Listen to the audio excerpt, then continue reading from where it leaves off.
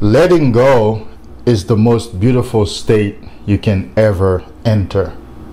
Notice I said state, not thing you can ever accomplish. There's a difference. A lot of people talk about letting go as though it's something to do. It's not a task to accomplish. It's not a plan to carry out. It's a state to enter. It's a state of peace, joy, reliance, trust, belief. A state of relief. Why? You may want to reach the state of letting go because you have realized you have struggled a lot in your life. You have struggled with figuring things out. You have struggled with maintaining peace, maintaining a stress-free life, maintaining motivation, inspiration, enthusiasm, magnetism. That struggle stems from the ego.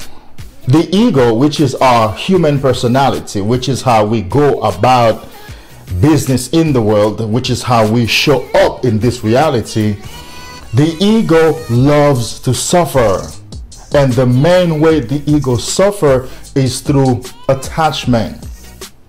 Attachment through our own ideas, our own ideologies, our own perception, our own beliefs, people, circumstances, outcomes, expectations, you name it. The ego loves to suffer. The two main areas that the ego loves to suffer the most is romantic relationship and financial, your finances. The ego will keep you at a job where you are obviously unhappy, always complaining, but you can't wait to get back to that job the next day so you can create more of that suffering. While you're getting ready, you're mumbling to yourself, you're very unhappy, but the ego loves the energy. The ego thrives off that anger, negative emotion in you. So now you're driving very angry, you're driving to work very angry, you're cutting people off, you're flipping them the bird, and by the time you get to work, you look so unhappy and so out of place. And people would ask you, are you okay? Yeah, I'm fine, I'm all right. The ego loves that because in that state, you get to be a victim. You get to claim being a victim. In relationships, the same thing.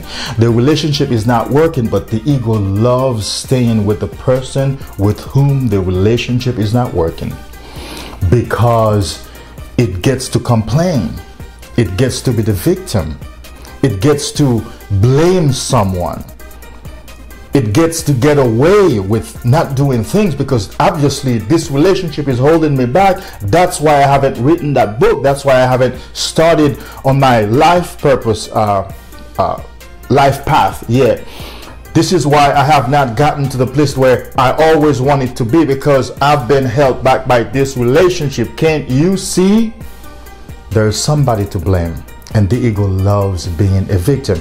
So once you have begun to awaken to this struggle, suffering reality, you want out. This is where now you enter the state of letting go. The state of letting go is a state of trusting the universe, trusting God. It's really a state that comes about after understanding that there is a higher power in the universe. There are forces seeking to help you, that you're not just moving around autonomously by yourself. You are supported, you are loved, you are connected. And now you have begun to tap into mind power. You realize that you can create, you realize that you can think a thought, sustain that thought for some time, and watch it manifest into your life. So now you want to cooperate with those powers that are already available for you.